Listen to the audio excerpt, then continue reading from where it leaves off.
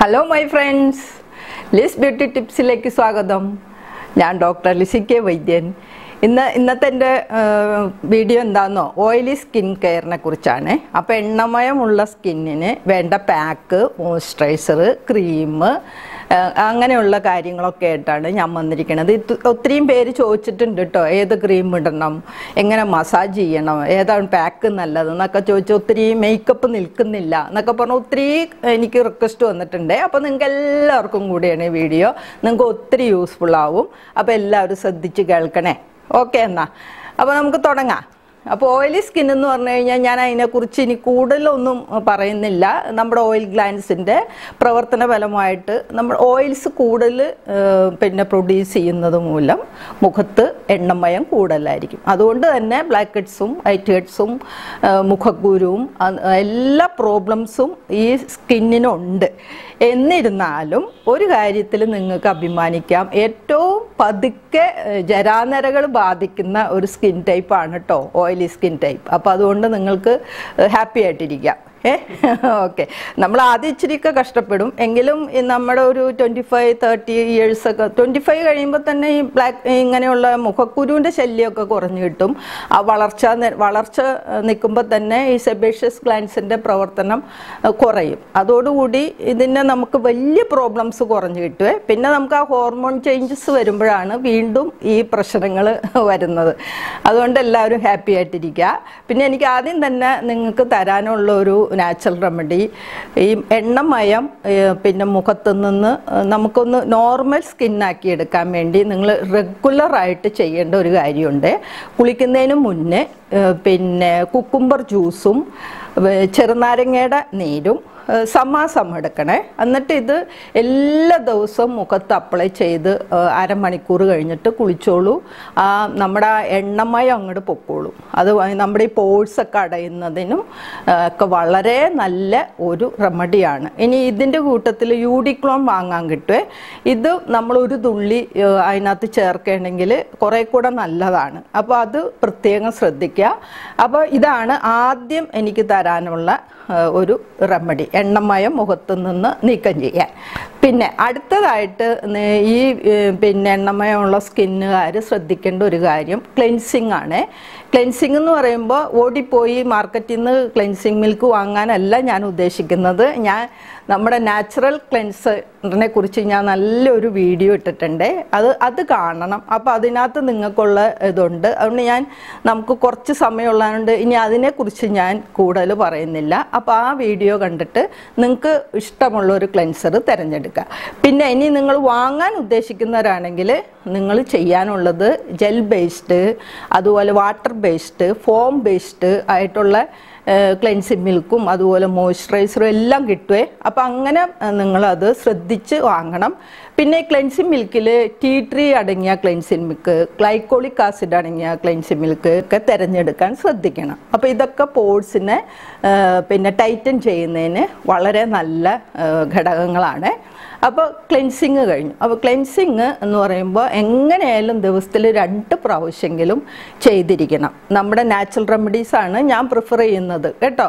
അപ്പോൾ natural remedies വെച്ച് 2 നേരം ക്ലെൻസിങ് ചെയ്യണം. അപ്പോൾ ക്ലെൻസിങ്ങിനെ കുറിച്ചുള്ള സംശയം തീർന്നല്ലോ. ഇനി അടുത്തത് മോയ്സ്ചറൈസറാണ്. മോയ്സ്ചറൈസറിനെ കുറിച്ച് ഞാൻ ഏത് മോയ്സ്ചറൈസറാണ് ഉപയോഗിക്കേണ്ടതെന്ന് എൻ്റെ അടുത്ത് പലരും ചോദിച്ചിട്ടുണ്ട്. അപ്പോൾ എനിക്ക് നിങ്ങളോട് എല്ലാവരോടും പറയാനുള്ള ഒരു കാര്യം എന്താണെന്നോ, ഈ എണ്ണമയമുള്ള സ്കിന്നിന് മോയ്സ്ചറൈസർ വേണ്ട. നിങ്ങൾ എന്നോട് വഴക്കൊന്നും വിചാരിക്കേണ്ട. ഓൾറെഡി മുഖത്ത് എണ്ണമയമുണ്ട്. അതുകൊണ്ട് തന്നെ അതിൻ്റെ പുറത്ത് നമുക്ക് മോയ്സ്ചറൈസർ അപ്ലൈ ചെയ്യേണ്ട ആവശ്യമില്ല. പിന്നെ വേറൊരു കാര്യം ശ്രദ്ധിക്കാനുള്ളത്, ചിലവരുടെ കവിളുകളൊക്കെ നല്ല എണ്ണമയമായിരിക്കും, ഫോർഹെഡ് നെറ്റിത്തടവും അതുപോലെ കൺതടവും ഒക്കെ വരേണ്ടതായിരിക്കും. അങ്ങനെ വരികയാണെങ്കിൽ, അങ്ങനെയുള്ള മിശ്രചർമ്മമുള്ളവരാണെങ്കിൽ ചെയ്യാനുള്ളത് നമ്മുടെ രാത്രി കാലങ്ങളിൽ മാത്രം കുളി കഴിഞ്ഞ് ഈ വരണ്ട ഭാഗങ്ങളിൽ മാത്രം കേട്ടോ, അത് പ്രത്യേകം നോട്ട് ചെയ്യണേ, നിങ്ങൾ മോയ്സ്ചറൈസർ അപ്ലൈ ചെയ്താൽ മതി കേട്ടോ. അപ്പോൾ പിന്നെ മോയ്സ്ചറൈസറിൻ്റെ സംശയം തീർന്നല്ലോ. മോയ്സ്ചറൈസറിനെ കുറിച്ചും ഞാനൊരു വീഡിയോ ഇട്ടിട്ടുണ്ട്, എല്ലാവരും അത് കാണണം. പിന്നെ അടുത്ത ഒരു സംശയം പാക്കാണ്. പാക്ക് എന്നും ഇടാവോ എന്ന് ചോദിച്ചിട്ടുണ്ട്. അപ്പോൾ പാക്കിനെ സംബന്ധിച്ച് പറയുകയാണെങ്കിൽ നമ്മൾ ഇപ്പോൾ ഒത്തിരി ഇങ്ങനെ മുഖക്കുരുവും പ്രോബ്ലംസൊക്കെ ഉള്ളവർക്ക് ഒന്നിടവിട്ട ദിവസങ്ങളിൽ പാക്ക് ഇടാം. ഓക്കെ. പിന്നെ ശ്രദ്ധിക്കാനുള്ളത് പൊടി, അതായത് പൗഡർ ബേസ്ഡ് ആയിട്ടുള്ള പിന്നെ പാക്കായിരിക്കും എപ്പോഴും നല്ലത്. അപ്പോൾ പൗഡർ ബേസ്ഡ് ആയിട്ടുള്ളത് നമ്മുടെ അടുക്കളയിൽ ഒത്തിരി ഉണ്ട്. ഗോതമ്പ് പൊടി, അരിപ്പൊടി, കടലമാവ്, ചെറുപയർ പൊടി, ഒക്കെ. അതിലെല്ലാത്തിലും നല്ലത് നമ്മൾ മുൾട്ടാണി മെട്ടി വാങ്ങുക. ഇത് നമുക്ക് ഇടിച്ചു പൊടിച്ച് വെക്കുക. ഇത് നല്ല പ്യൂരിഫയിങ് ഏജൻ്റാണ്. ഞാൻ മിക്കവാറും എല്ലാ വീഡിയോയിലും പറയുന്നുണ്ട്.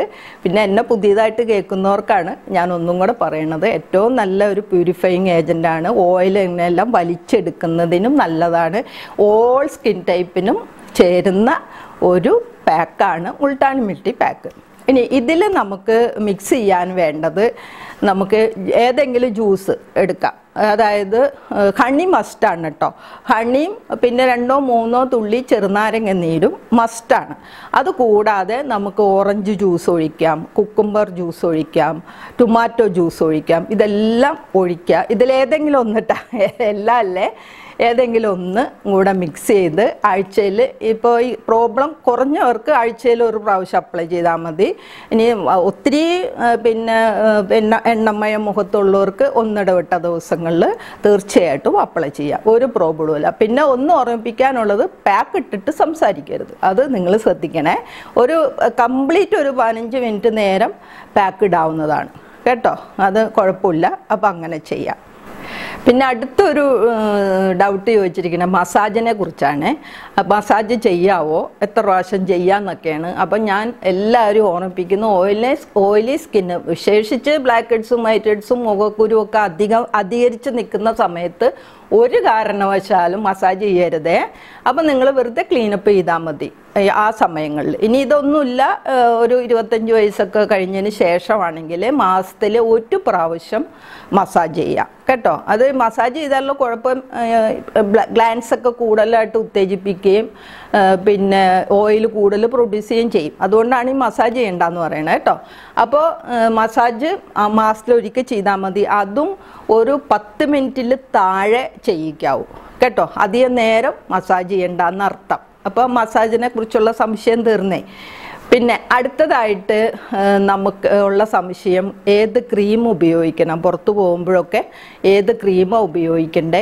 അപ്പോൾ നിങ്ങൾക്ക് ഞാൻ സജസ്റ്റ് ചെയ്യണത് വാനിഷിങ് ക്രീമുകളാണ്. വാനിഷിങ് ക്രീമുകളുടെ പ്രത്യേകത എന്ന് വെച്ച് കഴിഞ്ഞാൽ അതിനകത്ത് ഫാറ്റ് കുറവായിരിക്കും, വെള്ളം കൂടുതലായിരിക്കും. മനസ്സിലായി? കോൾഡ് ക്രീമിലൊക്കെ ആണെങ്കിൽ നേരെ മറിച്ചാണ്, ഫാറ്റായിരിക്കും അതിനകത്ത് കൂടുതൽ, വെള്ളം കുറവായിരിക്കും. അതുകൊണ്ട് തന്നെ വാനിഷിങ് ക്രീം എന്ന് എഴുതിയ ക്രീമുകൾ വാങ്ങി ഉപയോഗിക്കണം.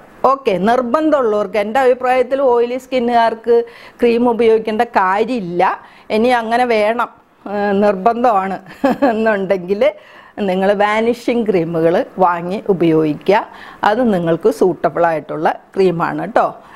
പിന്നെ അടുത്തതായിട്ട് മേക്കപ്പിൻ്റെ കാര്യമാണ്. മേക്കപ്പ് ഇട്ടിട്ട് നിൽക്കുന്നില്ല, പെട്ടെന്ന് ഒലിച്ചു പോകുന്നു, അത് പോകുന്നു എന്നൊക്കെ പറഞ്ഞ് ചോദിച്ചിട്ടുണ്ട്. അപ്പോൾ അത് ഉള്ള ഒരു റീസൺ, ഇപ്പം നമുക്ക് ഒത്തിരിയും മേക്കപ്പ് ഫിക്സർ കിട്ടുന്നുണ്ട്, പ്രൈമർ കിട്ടുന്നുണ്ട്, അങ്ങനെ ഒത്തിരിയും ഐറ്റംസ് മാർക്കറ്റിലുണ്ട്. എങ്കിലും നാച്ചുറലായിട്ട് ഞാനൊരു റെമഡി പറയാം. ഈ മേക്കപ്പ് ചെയ്യുന്നതിന് മുന്നേ നിങ്ങൾ ചെയ്യാനുള്ളത്, ചെറുനാരങ്ങ നീര് 1 സ്പൂൺ എടുക്കുക. വിച്ചേഴ്സൽ, ഞാൻ വിച്ചേഴ്സലിനെ കുറിച്ച് പലരും പറഞ്ഞിട്ടുണ്ട്, നിങ്ങൾ വാങ്ങി വെച്ചിട്ടുണ്ടെങ്കിൽ വളരെ നല്ലതാണ്. വിച്ചേഴ്സലും 1 സ്പൂൺ എടുക്കുക. എന്നിട്ട് ഇത് രണ്ടും കൂടെ നന്നായിട്ട് മിക്സ് ചെയ്തിട്ട് മുഖത്തെല്ലാം അപ്ലൈ ചെയ്യുക. മുഖത്തെല്ലാം അപ്ലൈ ചെയ്തിട്ട് ഉണങ്ങിയതിന് ശേഷം മാത്രം മേക്കപ്പ് ഇടുക. ഓക്കെ. അപ്പോൾ ഇത് ലോങ് ടൈമായിട്ട് നിന്നോളും, കുഴപ്പമൊന്നുമില്ല. അപ്പോൾ അതാണ് എനിക്ക് മേക്കപ്പിനെ കുറിച്ച് പറഞ്ഞു തരാനുള്ളത്. പിന്നെ ഇനി ഫുഡും കൂടെ ഒന്ന് പറഞ്ഞോട്ടെ. ഇതെല്ലാം കഴിഞ്ഞു, ഫുഡ് വേണ്ടേ നമുക്ക്. ഫുഡ് എന്ന് പറയുമ്പോൾ പ്രത്യേകിച്ച് ഈ സമയത്ത് ഞാൻ പറയാതെ തന്നെ അറിയാമല്ലോ, ഓയിൽ അധികമുള്ള ഫുഡ് കഴിക്കാതിരിക്കുക. അതാണ് മെയിനായിട്ട് നമുക്ക്. പുറത്തുനിന്നുള്ള ആഹാരങ്ങൾ നിർത്തുക. പിന്നെ കൂടുതലായിട്ട് നമ്മൾ പച്ചക്കറികളും പഴവർഗ്ഗങ്ങളൊക്കെ കഴിക്കുക. പിന്നെ ഉപ്പ് കുറയ്ക്കണം കേട്ടോ. ഉപ്പും കുറയ്ക്കണം, ഷുഗറും മധുരവും കുറയ്ക്കണം. ഇത് രണ്ടും നിങ്ങൾ മസ്റ്റായിട്ടൊന്ന് കുറയ്ക്കണം. ഈ മുഖക്കുരും പ്രശ്നങ്ങളൊക്കെ അധികമുള്ളവർ തീർച്ചയായിട്ടും ഈ 2 കൂട്ടം കുറയ്ക്കണം. പിന്നെ വറുത്തത് അങ്ങനെയുള്ള ഐറ്റംസ്, അച്ചാറ് അങ്ങനെയുള്ള ഐറ്റംസ് എല്ലാം കുറയ്ക്കണം. കൂടുതലായിട്ട് പ്രോട്ടീൻ അടങ്ങിയ ആഹാരങ്ങൾ, സിങ്ക് തുടങ്ങിയ അയൺ അങ്ങനെയുള്ള ആഹാരത്തിൽ ഉൾപ്പെടുത്തണം. മിനറൽസ് എല്ലാം ഉൾപ്പെടുത്തണേ. അപ്പോൾ ഇത്രയും കാര്യങ്ങളാണ് ഈ 10 മിനിറ്റ് കൊണ്ട് എനിക്ക് പറയാൻ സാധിച്ചുള്ളൂ. ഇനി ഒത്തിരി കാര്യങ്ങളുണ്ട്. എന്തായാലും അത്യാവശ്യമായിട്ട് നിങ്ങൾ അറിഞ്ഞിരിക്കേണ്ട കുറച്ച് കാര്യങ്ങൾ ഞാൻ പറഞ്ഞു കഴിഞ്ഞെന്നാണ് എൻ്റെ വിശ്വാസം. അപ്പം നിങ്ങളെല്ലാവരും എന്നെ വാച്ച് ചെയ്തതിന് താങ്ക്സ് ഉണ്ട്. തുടർന്നും എനിക്കെല്ലാവരും സബ്സ്ക്രൈബ് ചെയ്യാത്തവർ സബ്സ്ക്രൈബ് ചെയ്യണം. പിന്നെ എല്ലാവരും അപ്പുറത്തുള്ള ബെല്ലൈക്കൺ അമർത്തണം. കൂടാതെ ഫ്രണ്ട്സിനൊക്കെ ഷെയറും ചെയ്യണം. Okay, thank you for watching. By.